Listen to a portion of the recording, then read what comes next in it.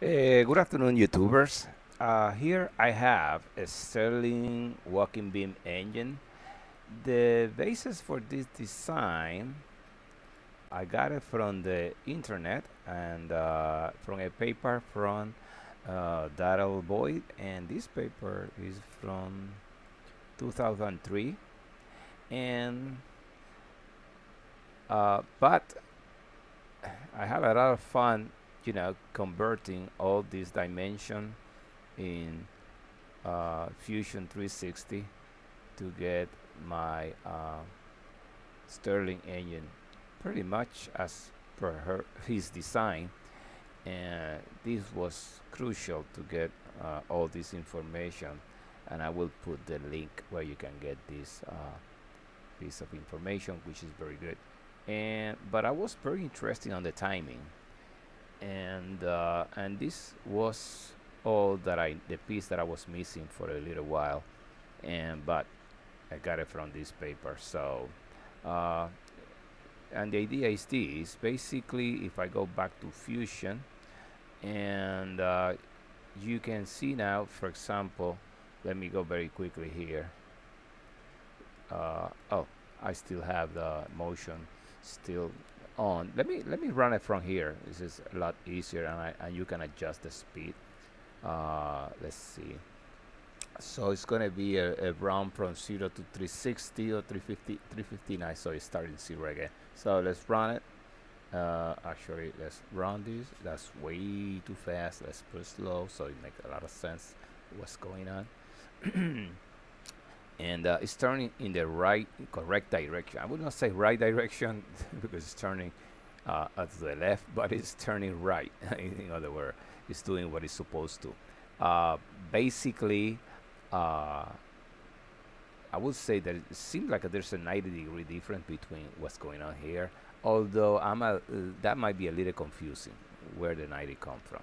But you can see that in the flywheel, we have a pin that is connected to the walking beam, and it's also connected to the piston, to the power piston. And so I haven't put the lead at the top here, just because it's easy to see the displacer moving up and down, and you can see, oops, let's see, right there you can see the displacer coming down and moving up and down, and there's a hole right here where these two pipe connect, and this I mean, these are not two pipe, actually these are tin can according to Boyle. So I took his dimensions from his paper, and they're right here, which is kind of nice. You see the diameter of this tin can and the length of that tin can, and that's for the displacer. This is the displacer cylinder, and inside you put a tomato can, and like this, which is the diameter is slightly smaller, but it will make for a good displacer because the gap is about less than, I would say, within few millimeters, and that's good. So this is sort of like a schematic of how that will looks like. Obviously, I haven't worked all these details here, which are very important to maintain this seal, this proper seal here. But it's more like so you guys can watch what is actually happening within this guy, within the displacer. Uh, Anything else here that I should talk about it a little bit more? Maybe let's slow this down. Actually, let's see. Now that we're still on this, let's expedite this. Let's put this faster. Well, that's fast enough. It's hard to watch what's going on when it goes too fast, but it looks nice. And Fusion 360 on this kind of a design work perfect. It's not like when I rely on contact. That's another story. It get crazy, very confusing how Fusion 360 behave with contact. Uh, I don't know, but this is perfect. This type of joint, perfect. Everything moves the way it should, as long as everything is well aligned. So I went to install these like, like I were building this equipment, from the base up. So like for example, you put the base, you put this beam for the flywheel, you put the other beam for the walking beam, and so forth. So you go along. The final connection that I did was this one. This one's the final, and it's kind of weird. If you take a look at it, let's see. Let's get this bigger and let's turn around, so you can tell that that was kind of weird. You see, because there was some misalignment, and I have to improvise and get that connection there to get that right. So with that said, I mean, you know, you have to be very careful. So in other words, you install everything until the last one, and that was the last one. And that last one took me a little while to figure it out how to properly do it, so I get the right connection there. Again, everything is from this paper. You can read it. I did. Got, you know, pretty much got the idea from this paper. I took the liberty sometime, like for example, instead of doing the power piston as suggested by the paper, I did it differently. I'm more used to steam engine design, so I construct that like a steam engine. So this rod is kind of connected directly with the piston, the way it is, and like a power engine. That's what I did basically, like a steam engine. Sorry, like a steam engine. Now, let me cancel this for 1 second. And very important is check the rotation. Originally I got the rotation wrong, so I have to do here and as build joint and fix it until I got it right. But this was turning the other way. It was turning this way, and that will not work, and I'll tell you why. For example, let's get here. That's where this guy is at its maximum distance. The power piston is at maximum distance. Now, this is turning this way, so as soon as it's turned this way, the air that is hot here, because that's where you put the candle or whatever you want to put down here, the fire, that hot air will start to move up through the walls, because this displacer is loosely fit within this can displacer is loosely fit within the cylinder. There's a lot of space. Well, not that there's a lot, but there's a gap, and the air will start to come out to the top. And obviously I didn't install the lid here because I want to see what's going on. So, but the air will be cool up here. There's another can here, a reservoir of cold water that would cool that air. As that air is getting cold, the pressure gets smaller. Not a vacuum. I would not say that it's a vacuum. I doubt it that it's a vacuum. But the pressure is, low enough that will allow, if I put this right, it will allow for a lower pressure so that the piston, the power piston, can go down without much trouble until you get right to the bottom. At the bottom, here we go. You see at the bottom now, the in this case the displacer, this guy here, will start to go up, and now after it go up, the air that is kind of cold down here, it will go down to get hot, and that when it get hot, it gets expanded, so that allows the piston to push the piston back, and so the flywheel, oops, wrong direction, this direction, you see, and that's the proper direction of that. Timing wise, just to I did like Mr. Boyld suggested, right from this page here at the end. Timing wise, this is it. When you put all this together, this is what you do. 3 o'clock between the walking beam and flywheel, and the power piston is to the uh, pretty much to the rim of the cylinder piston, and this is right at the middle. That's it.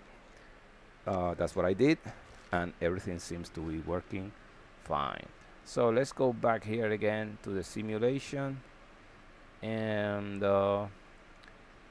let's do, as a final thing, let's do this fast. I like motion study. How about this joint and the last one, 359.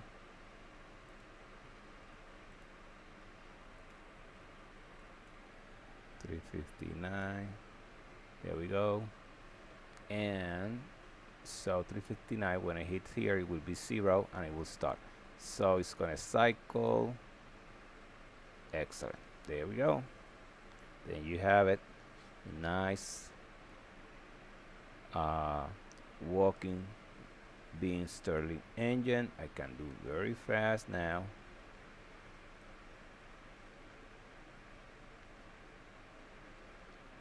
And my machine, which is a laptop, is with a Core i5 B Pro.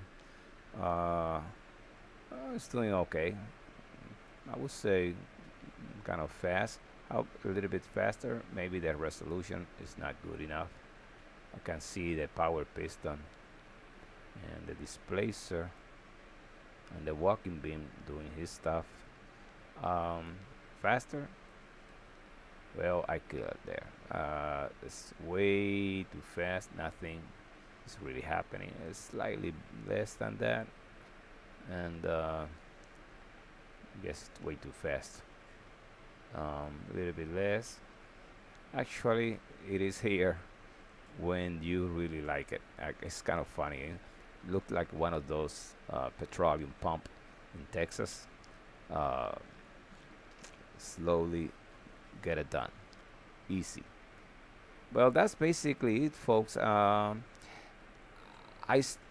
put together how I build these, and I'm debating myself whether I should edit that video. I'm not an expert on Fusion 360. Sometimes I start something and then I said, that's not right. Like, for example, I don't know why I got here. I fixed that. But, so I got to go back and fix and do it right. But again, so I have the as-built of these, how I put this together. If I get at least 5 or 6 people requesting me to put that to, like upload that to YouTube, I will do so. So I would take the, that in consideration, that there are some people that would like to see how I put this together, and I will do so. Only 5 people. That's good enough for me. Because I have it. It's just that I need to edit that, and when you start to edit something, it takes a while. So, but so far I like it. It is decent. This is one of those things that I might do myself. Put it together. Now that I fully understand using Fusion 360, what the Stirling engine is all about, and what are the parts that I need to be very careful when I put it together. But so far, it looks great. That's it. Again, in breaking news, I took few seconds and tried to identify everything that was wood versus anything else that is metal. Like, for example, everything is wood except for the connecting rods and so forth. This part here could be wood. I made it kind of sort of like a metal because it's going to be very close to the fire. So anyway, you do whatever you want to do, but at the end, I kind of like it. It got pretty. Look kind of I don't know. Look kind of decent. the way it end up. I never thought I'd gonna get this pretty. So, but that's the thing. I mean, that's the thing with Fusion. You start messing around with Fusion instead of getting with a hammer and try to hammer things out. I'd rather do this so that I have a clear understanding of what's happening. So when I go and construct this, it will be kind of a, I would not say easy, but you know what to you expect situation. You are kind of well prepared to get your job done. So this is it. As I always said, be safe, whatever be your final destination. Have fun, my friend. Bye.